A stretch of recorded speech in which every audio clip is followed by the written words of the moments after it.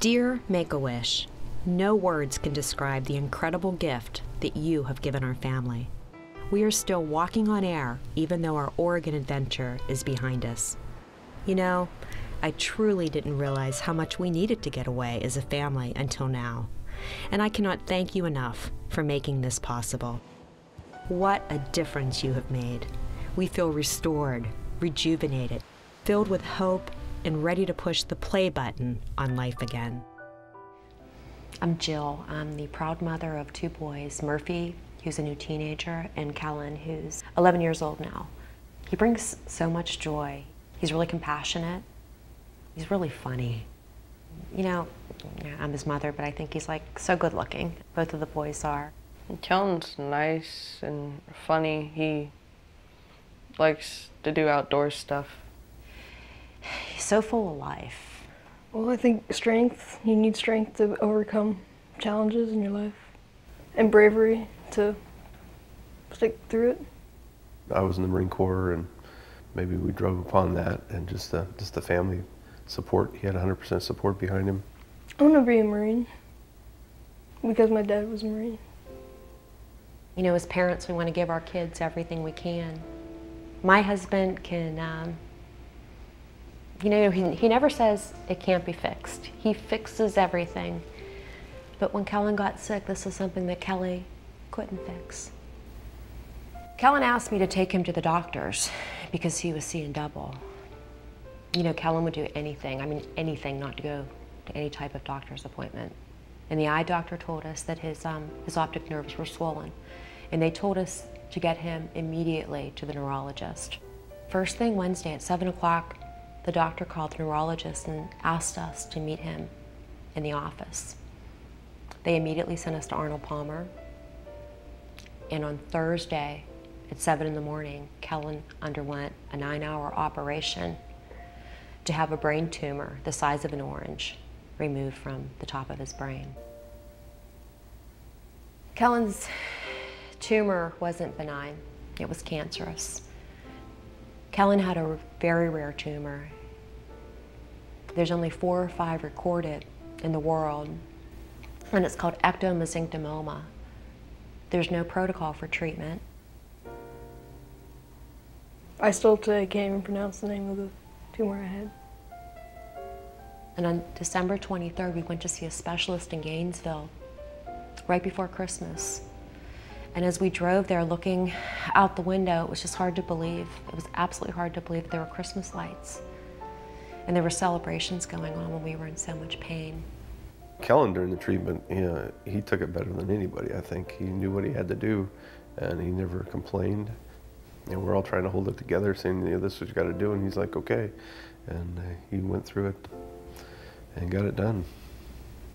Kellen started chemo on January 1st, 2009, and it was grueling.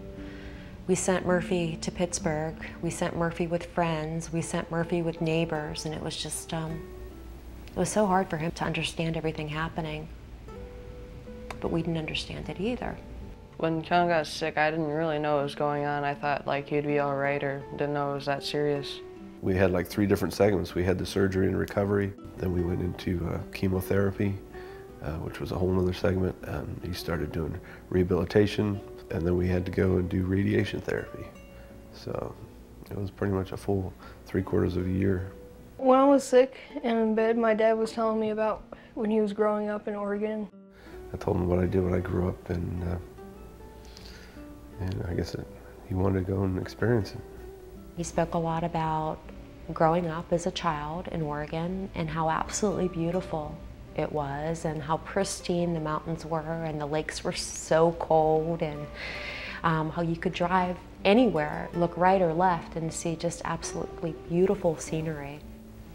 So I thought that was really cool, and I wanted to go there. After treatment was over, we had our first post-treatment MRI, and I swear we held our breath for 24 hours. We were told that the scans were clear, that the radiation and all the treatment that he had worked. And that's when Marlene, Kellen's nurse, told us about Make-A-Wish. The people at Make-A-Wish, they were unbelievable. They came one evening, we had the family around, we met them. They brought a gift for Kellen.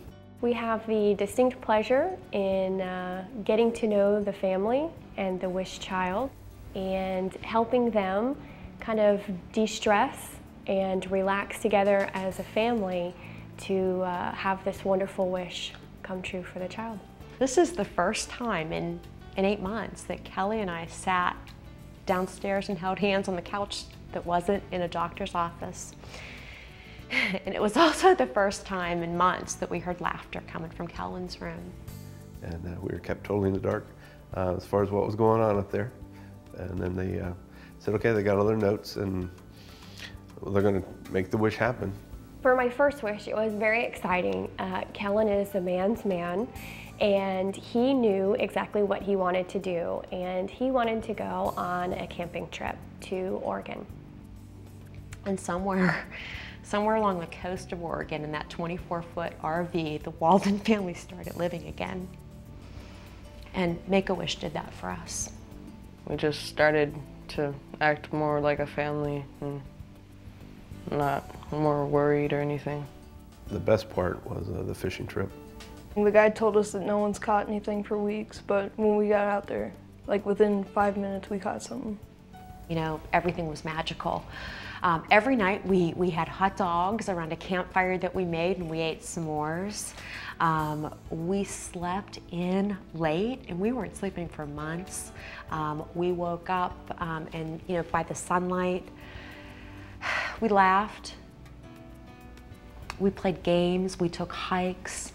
The planning process for that particular wish was exciting for all of us because the family was so excited about it. You know, we had a lot of doctor's bills. We had a lot of doctor's bills, and we never would have been able to take this trip. But they paid for everything. They forget and they enjoy and have fun and relax. And then when they get back, I think it's more about, okay, I can get through this day and the next and the next. But my son's, what I did for summer vacation report wasn't about seizure medication and doctor's office and surgery and chemo or radiation. My son wrote about fishing in the coldest lake that he's ever been in and seeing snow on the top of the mountains, even though it was in August. And my son wrote about the beautiful, beautiful, beautiful time he had. Our family was broken, and we didn't know it. Make-A-Wish helped us make sure our laughter outweighed our fears, and Make-A-Wish gave us hope. If I had to say something to people at Make-A-Wish, I'd say thank you for making my wish come true. When I look back upon this adventure, I am so filled with gratitude.